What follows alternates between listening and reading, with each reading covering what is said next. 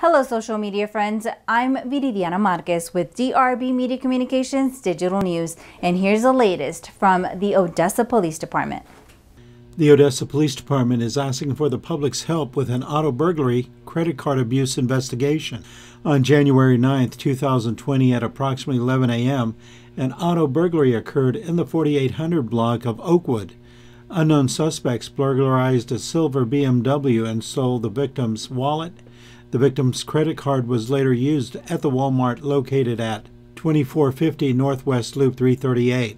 Anyone who recognizes the suspect shown, contact Detective W. Branch at 432-335-4924 or Odessa Crime Stoppers and reference case number 20-00619.